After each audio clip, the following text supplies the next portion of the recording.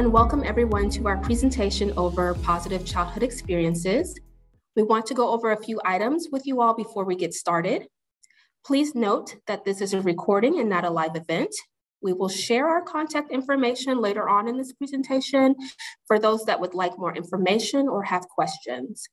Also, at the time of this recording, we are not wearing masks because we are in private rooms. As Ashley said, welcome. We are excited to talk with you all today about positive childhood experiences. My name is Frances Wampler, and I'm a program coordinator here at the Center for Children's Health, led by Cook Children's. My team focuses on adverse childhood experiences as well as child abuse and neglect prevention. And my name is Ashley Jackson. I am a program coordinator for the Build a Bridge program with the ACEs team within the Center for Children's Health, led by Cook Children's. Today, we are going to define adverse childhood experiences and positive childhood experiences, discuss prevention strategies, explain why positive childhood experiences are important, and also demonstrate ways to promote positive childhood experiences. Let's first start with the definition of adverse childhood experiences. Adverse childhood experiences, or ACEs, as we've referred to it a few times, are traumatic events that can potentially occur in childhood, ages 0 to 17, such as abuse, neglect, or household dysfunction.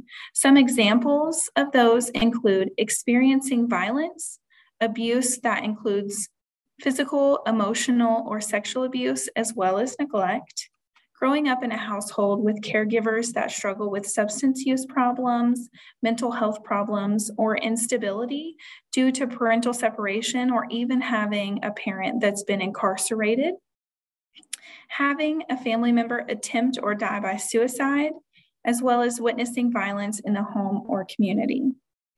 ACEs can disrupt a child's sense of safety, stability, and bonding, and create toxic levels of stress that can limit healthy brain development. This can result in long and short-term effects on health, behavior, and life potential. Some chronic health problems that have been linked to experiencing adverse childhood experiences are mental illness, suicide and anxiety, cancer and diabetes, injuries such as fractures or traumatic brain injuries, risky behaviors like substance use and unsafe sex practices, as well as have a negative impact on your education, job opportunities, and even learning potential.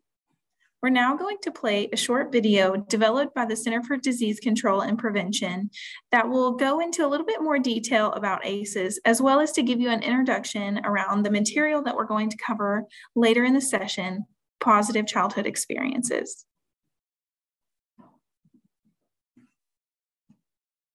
You might often hear, children are our hope for a better future. What if you heard instead, we're making a better future for all children possible? You will. Across people, relationships, and communities, we're creating a new standard for the next generation. This generation will thrive, free of adversity. And the time for this change is now. For too long, early negative events have impacted the health and well-being of children and the adults they become. These negative events are known as adverse childhood experiences, also known as ACEs. The science of ACEs shows the effects of growing up exposed to violence, abuse, and family mental health conditions or substance use disorders. ACEs can lead to extreme or repetitive stress, known as toxic stress, that can impact a child's developing brain. They can increase risk for teen pregnancy, sexually transmitted infections, substance use, and chronic health problems. They can also increase the risk of high school dropouts and unemployment. The ripple effects can be felt over a lifetime. The good news is, prevention is possible. Relationships and environments that provide positive childhood experiences give every child what they need to stay connected and healthy throughout life. Everyone can help create connection and a sense of belonging by supporting children and families where you live and work. That's where you come in. You can look for ways to help friends, neighbors, and coworkers. and maybe even people you don't know. As a friend or neighbor, you can offer to make a meal for a family in need, or drive a parent or child where they need to go. As a coworker, you can be there to listen to your colleagues, offer support for what they need, and follow up to see how they're doing. Take breaks and have lunch together. Look for signs of depression and encourage your coworkers to seek help. You can make returning to work easy for new parents by helping with their workload, or start a parent support group. As a mentor, you can volunteer to work with young people, sign up to read to or tutor students. Parenting is hard. Support helps parents and children, even in the best of situations. Support community programs that provide safe and healthy conditions for all families. Healthy childhoods, supportive relationships, and resilient communities start now with your help. What will you do? Everyone can raise awareness about community solutions that provide safe and healthy conditions for all children and families. Learn more about preventing adverse childhood experiences. Thank you, Frances, for that introduction to ACEs. Something we know for sure is that ACEs are preventable by creating and sustaining safe, stable, nurturing relationships and environments for all children and families. In doing so, we can help all children reach their full health and life potential. On the right side of the slide, you will see an infographic from the CDC on preventing ACEs, and you can find out more information by visiting their website and utilizing the link listed below.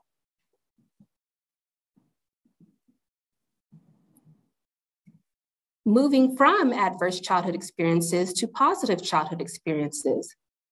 A positive childhood experience can be defined as feeling safe within our families to talk about emotions and things that are hard, and feeling supported during hard times. Studies show that positive childhood experiences before the age of 18 are beneficial in many ways. They can counter the effects of ACEs, result in better health outcomes, and enable resiliency even in the face of adversity. As we learned earlier, relationships are key to creating positive childhood experiences where children can thrive. Encouraging positive childhood experiences shows reduction in cases of depression, heart disease, and obesity, and also lessens immediate and long-term harms. Now that Ashley has defined positive childhood experiences and their importance, let's take a deeper look. Positive childhood experiences can help children grow into successful adults and can even offset the negative impacts of adverse childhood experiences. Some examples of positive childhood experiences include having a safe, positive experience with healthcare professionals, children having the ability to talk about their feelings with their family, as well as feeling supported by their family. Participating in community traditions. Children and teens feel like they have a belonging at school and when they feel supported by their friends. Feeling safe and protected by an adult in their home, as well as having non-parent adults show an ongoing interest.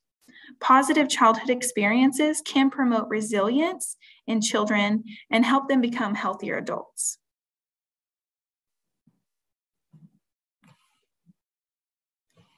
Together, we can create positive childhood experiences by utilizing positive parenting practices, helping children have a good, healthy start, building a relationship with a trusted healthcare provider and maintaining those well child appointments, modeling healthy relationship skills for our children, encouraging participation in local activities like sports or clubs, and identifying social supports and community resources. Parenting is hard, and it's okay to ask for help. Now let's talk about positive childhood experiences and play, in particular, special playtime. You can use special playtime to build a strong, nurturing relationship with your child. It is important to make a priority to carve out time to play. Play is a child's language, and it is crucial to their development. Play can teach children many lessons and prepares them for adult roles. Items that you can use to facilitate special playtime are blocks, coloring books and crayons, figurines, and Play-Doh. Blocks and coloring books teach children physical dexterity, while play with figurines or toys helps them to understand the world around them, understand relationships, and recreate experiences and expand their imaginations. Playtime also offers the opportunity to identify skills, talents, or abilities, and provides relief to stress and more joy. Some tips that you can use during special playtime is to spend about 5 to 10 minutes playing with your child each day, increasing that time each time that you play. Be consistent and try to make playtime happen about the same time each time, at a time that you can focus without distractions. Also, allow your child to take the lead and make some decisions. This helps your child to build independence and also their confidence.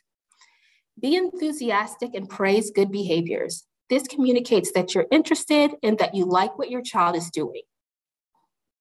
Thank you for that example of how to promote positive childhood experiences at home, Ashley. Preventing ACEs and promoting positive childhood experiences is something that we can all do. Parents and caregivers can establish a routine at home. Children feel safe and secure in structured environments and thrive when their schedule is predictable. You can set aside time each day to talk and to play. This lets your child know that they are important and strengthens the child-parent bond.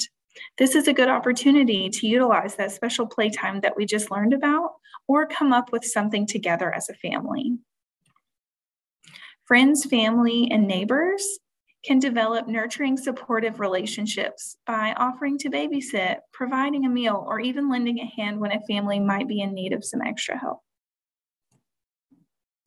Coworkers, we can listen to our colleagues and we can support each other by offering encouragement as well as following up when we know someone's struggling. You can also support them by offering to help with their work responsibilities. And everyone can recognize the challenges that families face and offer support and encouragement to help reduce levels of stress, as well as promote values that discourage violence at home and in our communities. Thank you, Frances, and thank you all for spending time with us today to learn about positive childhood experiences. If you have any comments or questions, our email is listed on this slide, or you can visit our website for more information on ACEs or our Build a Bridge program. We hope that you have learned something today and that you have some ideas that you can incorporate in your life. Thank you. Thank you.